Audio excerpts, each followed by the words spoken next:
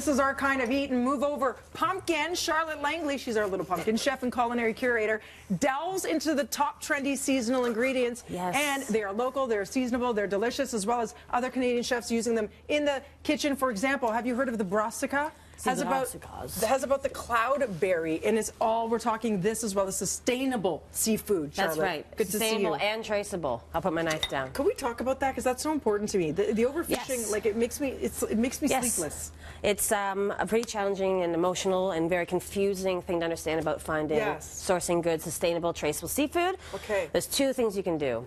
Ask your fishmonger. Say, what's right for me here? Okay. Number two is look for MSC. MSC is certified traceable seafood source. Traceable seafood source. They're doing their diligence to make sure that the product comes to you well, so you can get it all over the place. Yeah, there you go. Bottom right-hand corner. Exactly. That blue. You can get this at all your local groceries. It's all good. Okay. So look for the MSC Eco label.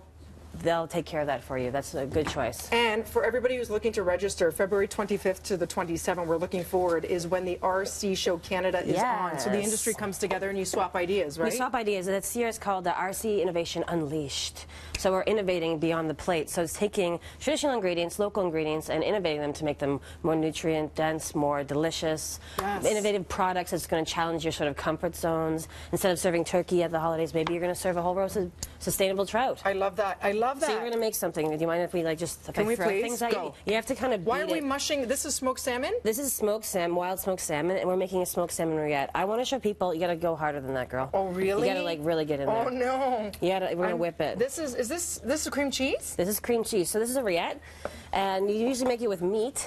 This is going well, right? It's going okay. Yeah, it's going pretty well. 3.5 hours. You actually have to killing the rillette game. The combination of cream cheese, butter at room temperature.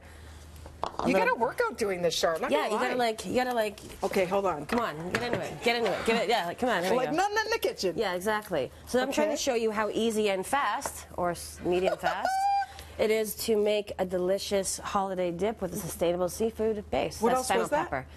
This is fennel pepper, so equal parts fennel seed toasted and black peppercorns. And butter? And butter. Okay. And lemon and smoked salmon. And what do you do when it's all done? You put it on toast, or you bake it in the oven with a bit of fromage on top. Oui, oui. Oui, oui, oui.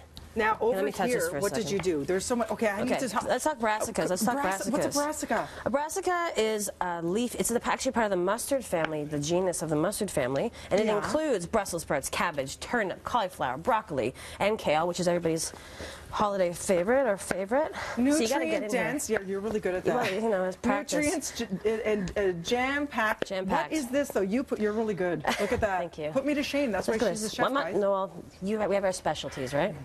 This brassica, is salad. Kale, cauliflower. Yeah, broccoli, broccolini, rapini, and then there's fresh ricotta on top with a toasted quinoa pesto. So instead of nuts, it's got quinoa on it.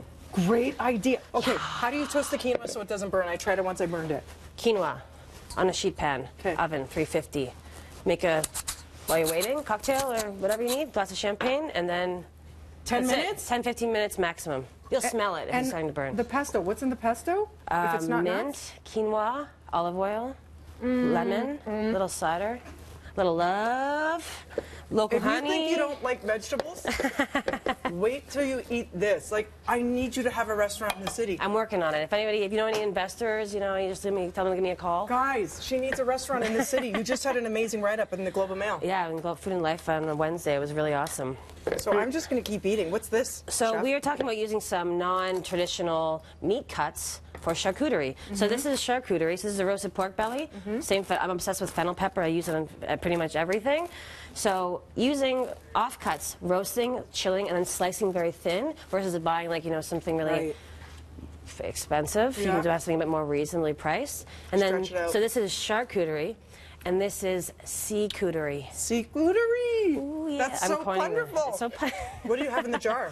So another trend for the fall and winter months is a lot of people are opening up these really beautiful like French bistro-y sort of romantic restaurants.